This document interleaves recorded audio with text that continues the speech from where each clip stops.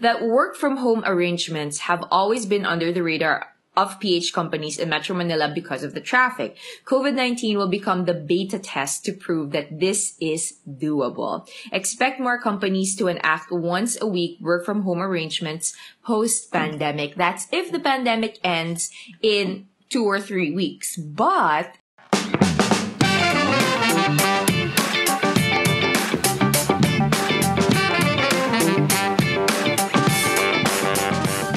what's up, you guys, and welcome to Adulting with Joyce Pring, the how-tos of your 20s told by a 20-something-year-old traversing through adult life expectantly and with gusto. Don't forget to check out joycepring.com for the show notes and use the hashtag Adulting with Joyce Pring for all your comments, suggestions, and hopefully non-violent reactions.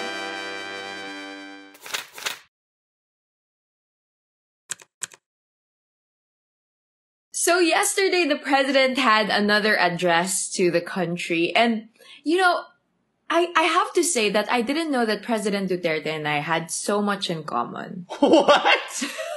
Wait a minute, what?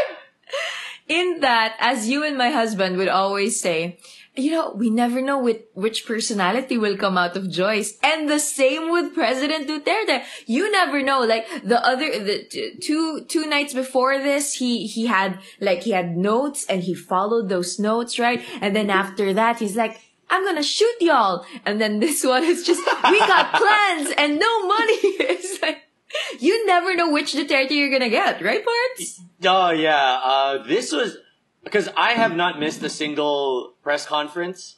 Wow. But last night I said, no. Like, I'm not gonna do it. I'm not gonna watch it. I'll just read the cliff notes. And I don't know. I guess at this point, I don't want to say that I've given up because, I mean, I'm far from it. I'm not giving up on my country whatsoever. But I know that there are some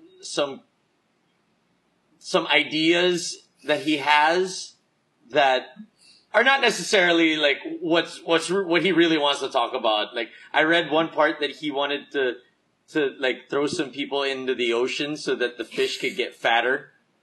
And I was like, yeah, that's why I missed this one. That's why I had an inuman na lang, and I was like, yeah, I'm just gonna not get myself involved with that. But the one thing that did come out of it, no, it's funny because he had a whole press conference, and that's not when he announced that there is now going to be an extension towards the lockdown. Another 15 to 20 days until there like might April 30. be, diba? That's what he said. Parang hindi pa siya sure na, we're basically what he said was, we're leaning towards extending it for 2 to 4 more weeks. But he never made an official announcement. And we just woke up to it this morning.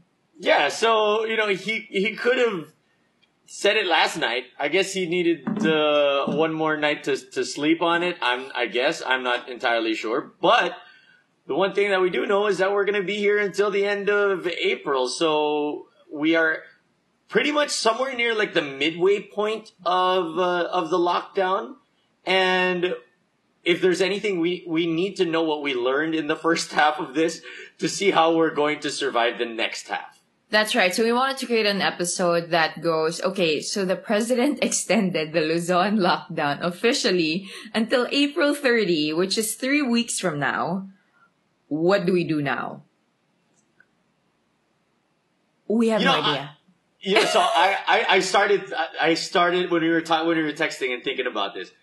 The one thing that I did learn, like immediately popped into my head, was that if it wasn't for this show, I wouldn't be taking showers, because it's a reminder for me to take a shower.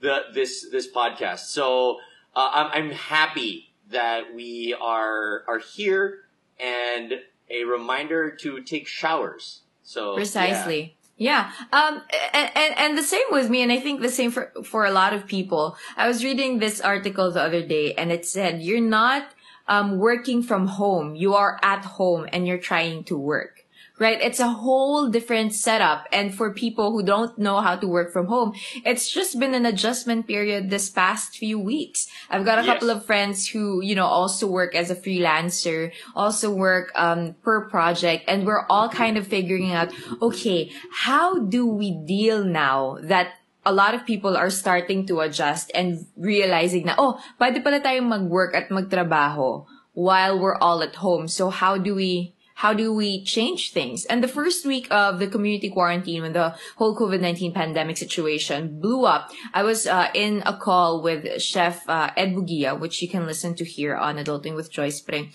And he was like, it was so hard for SMEs, for small to medium enterprises, already business owners, na they were already looking at, okay, ano yung mga options natin for our employees? What's gonna happen now when obviously it's gonna be a huge change? Our economy is gonna take a big blow, and we just don't know where to go. So what is your plan, Erin Ataide, for the next few weeks? Meron ka bang plano? This episode is not going to be like a how-to of some sort, but at least we're just trying to digest this whole situation. What do you have in mind? Like, no judgment. We won't judge you. Just let us know what you think. Okay. So I've been reading about what a lot of people have been saying, and a lot of people have been doing, and how my friends are, and how people are reacting to it. And I think the one thing that I will do for the remainder of the lockdown is I will no longer be putting pressure on myself to be more creative, to be to reach something, because I think that there might be there's like an existential crisis within the quarantine where, we have fallen victim to it as well, where we've told people that, you should try and learn something, or try and be, more active online or something like that, or learn a brand new talent skill or something. Yeah. I think at this point, whatever it is that we can do to make it to the end of this. Because if the first part of this has been grueling, that we're in for a much, much more difficult tail end. The first half of this is going to be so much different in terms of mental breakdown and endurance than the last half of this. Yeah.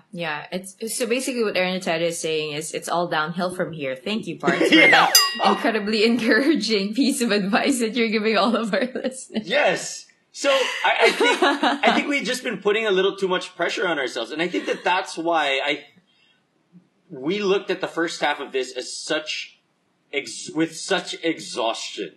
Mm-hmm. You know what I mean? Yeah. It was like, okay, we saw how everyone was reacting. We saw how the world was changing. And immediately the first thing that we wanted to do was, okay, we need to become better. We need to do this and that and that and that. And then when we were not able to, make ourselves better, write the next best film, or, start a brand new screenplay, or make a podcast, start a, revolutionary YouTube channel. When we weren't able to do that, we felt like we might have failed. Mm-hmm. But I think that we need to look at this now and say, okay, if today is the day where you just try to hold on and make it for the rest of the day, there's nothing wrong with that. And I hope that there will be less pressure on us from ourselves and from society to maybe not have we're not probably going to be the next J.K. Rowling. Yeah. And that's okay. Yeah. I think also what you're trying to point out is it's okay to not have a solid plan at this point, because I feel like a lot of people are putting pressures on themselves going, okay, we don't have a solid plan right now. I need to come up with a solid plan right now, right at this moment, because I'm going to lose my job and my company's not doing well. In the next 6 months, it's going to try and recover. And that's really the state that I'm in. And to be honest, it's hard not to think about it. I know it's hard not to think about it because we're all trying to make a living. We have mortgages and debts that we have to pay for. And the 1 month extension was a lot of grace and kindness comes from companies, but those companies do need their money. They also need to pay their employees. So that means that the consumers will have to take eventually the brunt of it all. And I was actually reading a couple of articles about this, and it's a lot. I'm sure you've read the headlines, like how different is the world going to be after the COVID-19 pandemic. And I wanted just to share with you guys, like, one article that I found on Rappler, and they basically got, sa Philippine setting naman to, because the past few articles that I've been reading were always from Italy or from the US or an international level. Ito, Filipinos naman, parang Filipino thought leaders, yung tinanong nila, hindi ko alam parts kung bakit nila hindi tinanong ang SOS, when obviously tayo yung pinaka thought leaders of this generation. We are the blaze setters of this entire movement. I mean, how dare they? How dare you, Rappler, for not picking out and don't you see how legit this podcast is as a trailblazer for intellectual conversations? We're kidding. Obviously, we're idiots, and we have no space for this. But yeah, okay. And Rappler knows what they're doing. We're definitely idiots. And these incredible people who are part of this article, and so. Here are just a couple of things that they were saying that I totally agree with, right? The first one is that work from home arrangements have always been under the radar of PH companies in Metro Manila because of the traffic. COVID-19 will become the beta test to prove that this is doable. Expect more companies to enact once a week work from home arrangements post-pandemic. That's if the pandemic ends in 2 or 3 weeks. But if it doesn't end in 2 or 3 weeks, I'm sure everyone's gonna start looking for work from home types of jobs, right, Parts? Yes, I absolutely agree. And I agree that with or without, when this comes to an end, that you're right. Work from home will become a very, very viable decision that will change the way that we look at this. I have a friend who works for Google, and in Google they have a 1-day work from home. Like they can already. They've had it for so long already. Ever since she started there, that's always been something that they kind of impose. So whether as long as you get work done, and it is obviously because it's a .com, it's easier for them than all their sales and all that. And they have the infrastructure online to be able to handle it. But I think that now it's going to be a little bit more widespread, where now if it can be held in an email, there will not be that meeting anymore. And even if there is a meeting, there will be a Zoom to be able to handle that. I think that, it will. I think we got so used to, especially now, we got so used to not being around other people that it will change the world, that we won't have to be around other people that much anymore. That's right. Although, although I think naman talaga that need for human interaction. Like, I have a friend, we were talking about this, and she was saying, but there really are meetings that you need person to person. You have to be together in one room to explain it. And then I kind of agreed with her until I started doing Zoom. And all of these face-to-face meetings were in. I think what she was trying to say was you're able to read the body language of the person. You're able to see how they're responding to your ideas. You're able to, in real time, understand what the other person is thinking, right? As compared to emails or texts where you have to wait to see what they think. Ito, mas mabilis talaga yung person-to-person interaction. So, I think that changes everything. And that's the second point that they were making in this article. They said, essential business travels will now be redefined, as this quarantine will prove that meetings can still be effective even when done remotely. With Zoom and Microsoft Teams investing more in their technologies and other more competitors entering, virtual meetings will start to feel that you're in the same room. And I agree. I mean, we've been doing this show for 2 weeks now, and we've never been in the same room, and it sounds like we're having a conversation. I mean, if you listen to the podcast and just listen to the audio without seeing the video, you're gonna think that we were recording this in a studio. For those that didn't know, We really are in a studio. Wow. In a home studio. Yeah.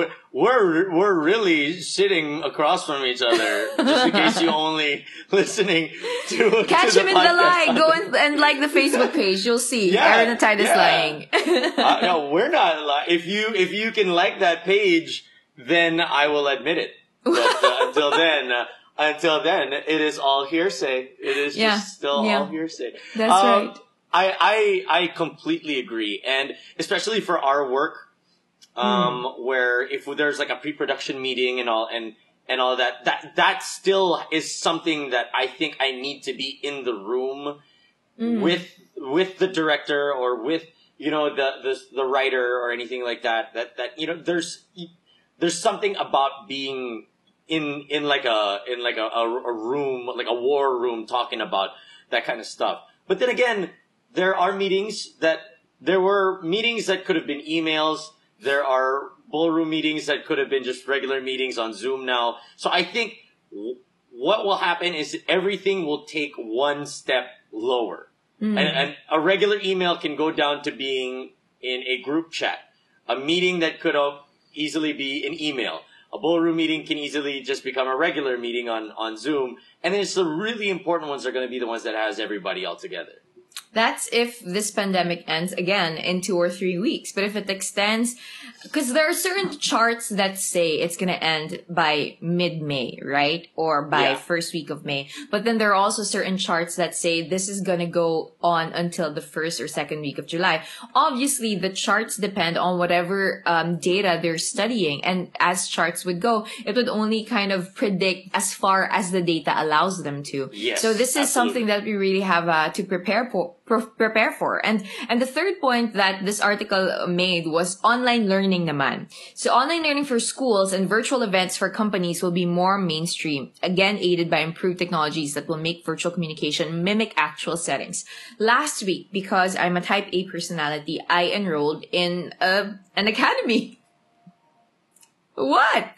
Okay. I'm not like you, Bart. No. I love that you just called it out. You're just like, as a type A person, yes. Yes, I had you to. You needed to do this. You really did. Yes, and here's my joy. My joy has been the past 4 or 5 years, ever since Coursera and all of these online schools classes? and academies and classes were available. I would always be enrolled in some sort of online course, whether that was masterclass or Coursera, or I was enrolled to the University of London or something by online. I would always be doing these classes, and I would always try to get my friends to do it, but nobody's ever interested to study online because they're like, girl, we have a life. Why would we do that? Yeah. Right? And now nobody had yet. Stop looking at me that way. I know you're talking about me. I probably tried to get you on one of those online courses.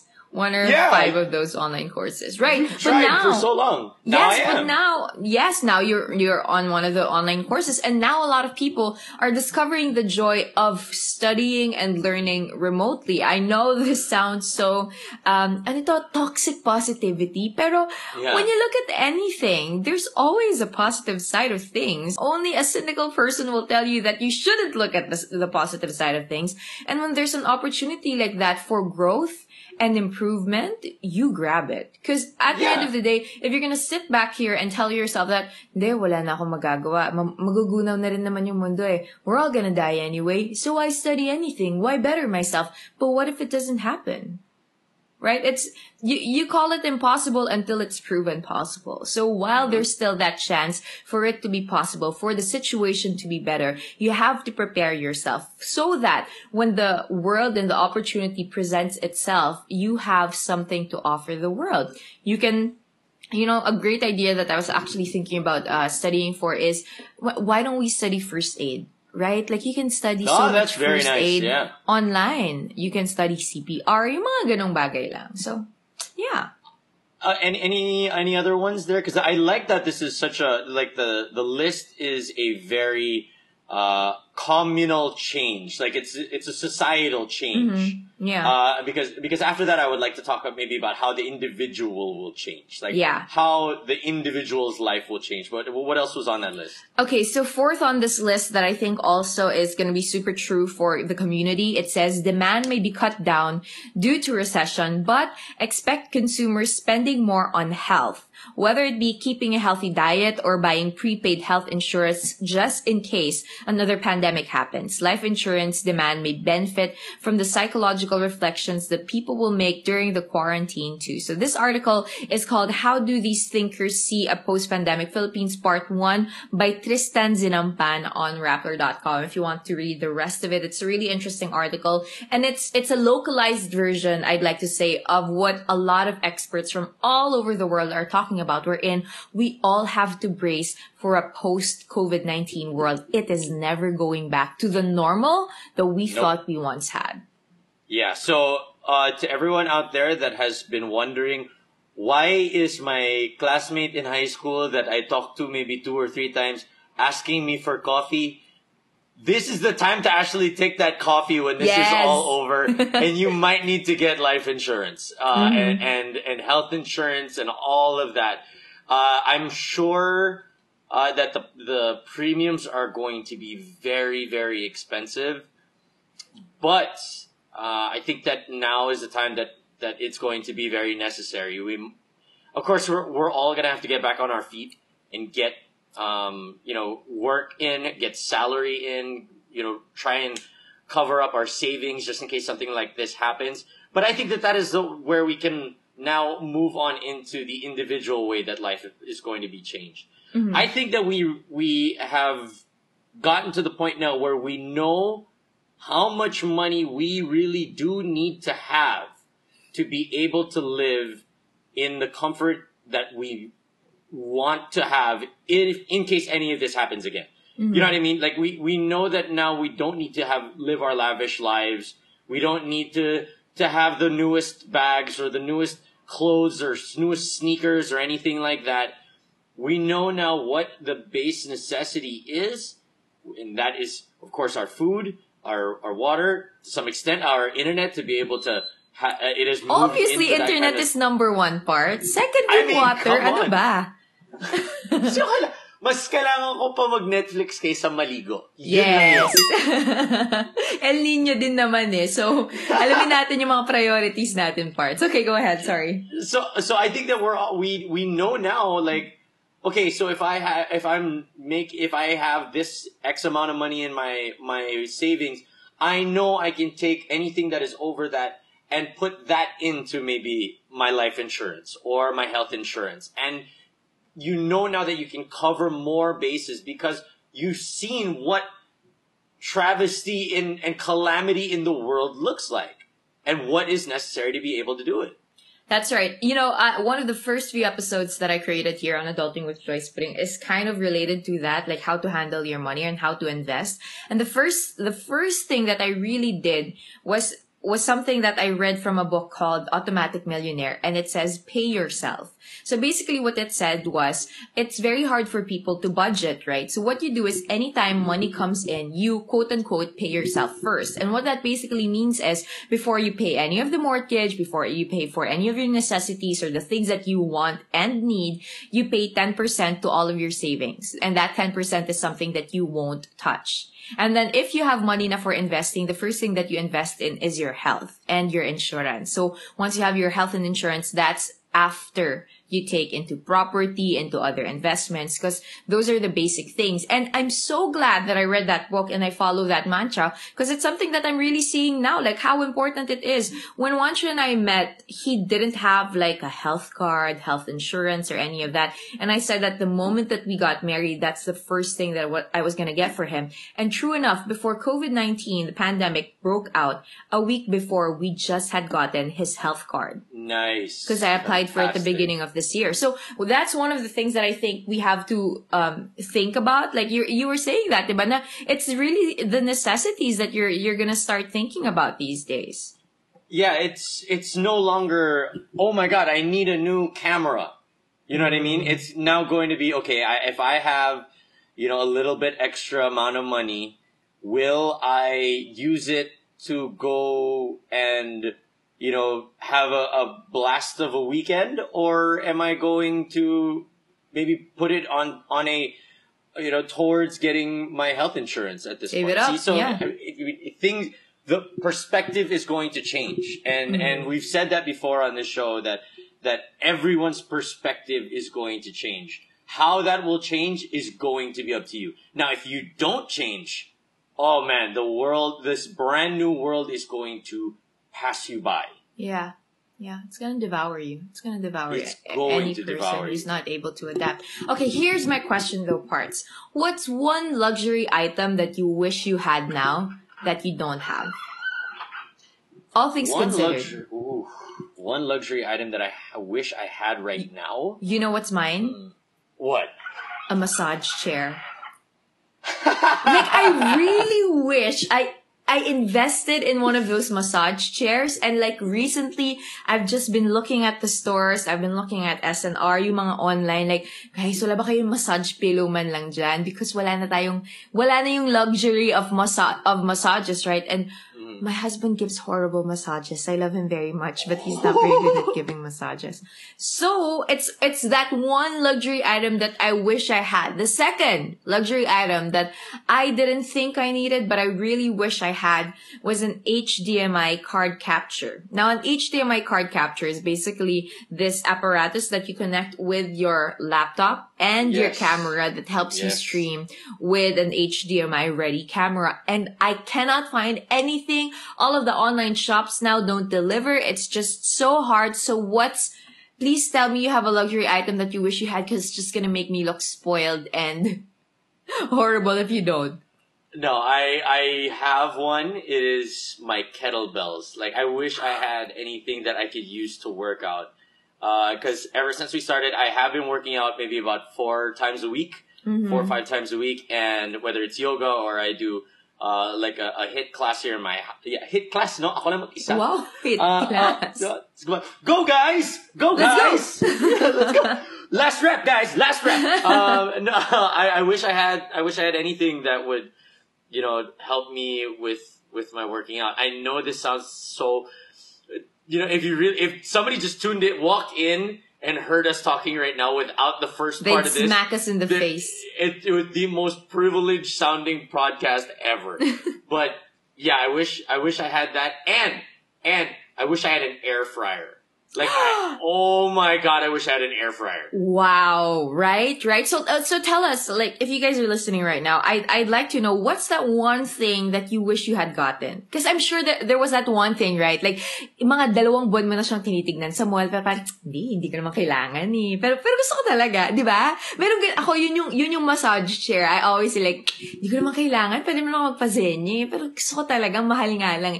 Ganon. But then, I really wish I had gotten it right before this whole quarantine started. And it's something that I'm really thinking about now. Like, I literally made my mom go to SNR and ask her to look at the massage pillows there. Pero ang mahal, Brad, 6,000, 7,000. Wait a minute. The chair that I'm sitting in right now is about 6,000, and it don't massage me. It's not a chair, it's a pillow. I'll show you. See? So it's a massage pillow? It's a massage pillow. It's called All Body Massage Pro. Home Medics, send a check.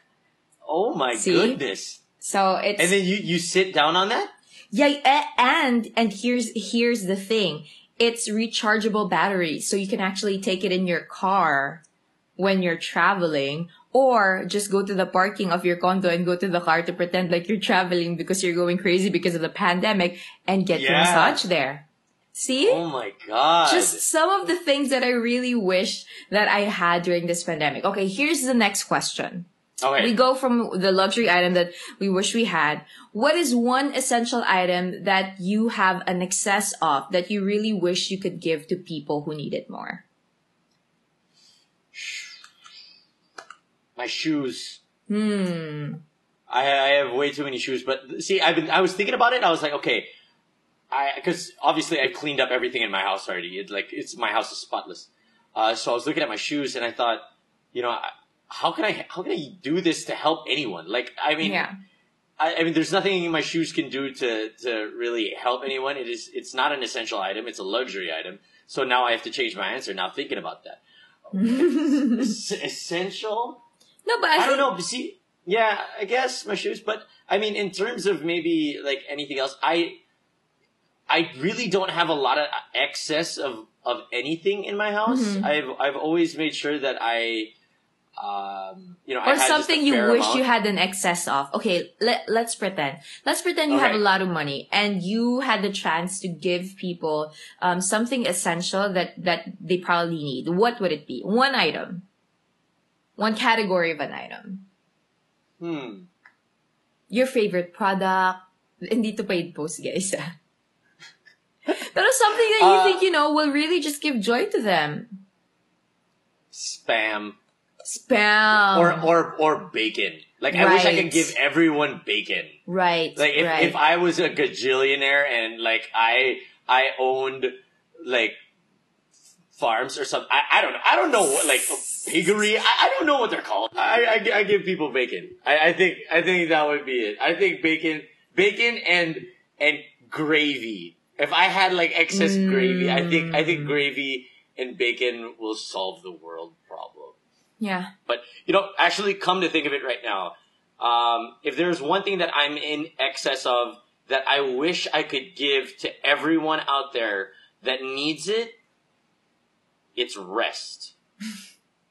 That's right. I'm so well rested.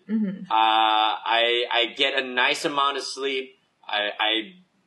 Nobody bothers me. I'm here alone. I don't have to, nobody wakes me up asking me to make them breakfast or anything like that, which I hope somebody did.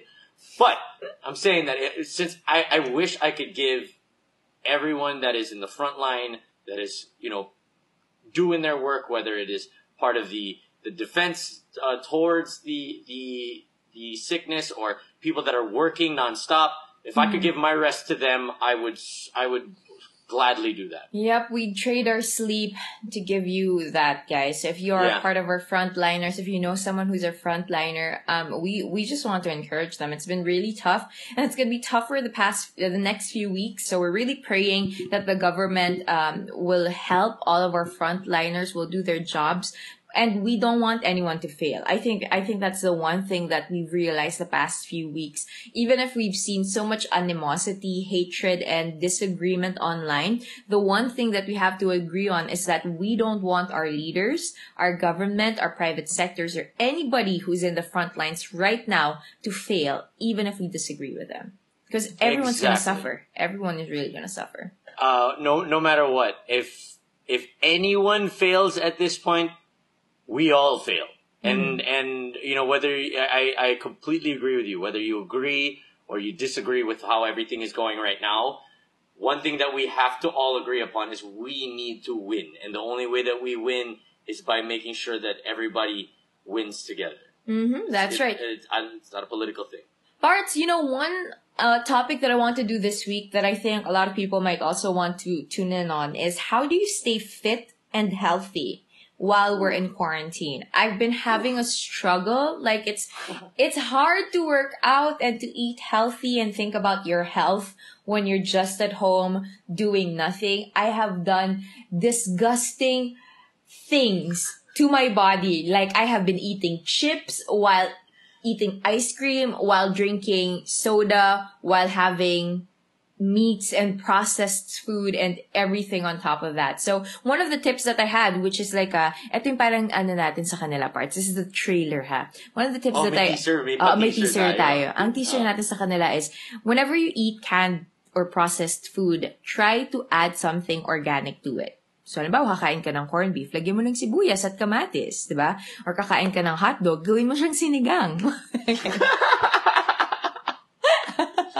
Because who hasn't done that yet? Who hasn't done sinigang na hotdog yet? If you haven't done that yet, that just means one thing.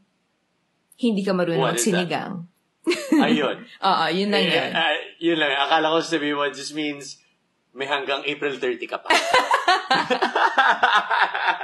So watch out for that episode, but hopefully this one really was something that's informative for every one of us, Yeah, I hope you guys enjoyed. Another topic that we're probably going to be talking about is how love is going to be after this whole thing.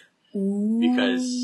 Because I got stood up for an e-date this week, and I think I've taken being single to a whole new level.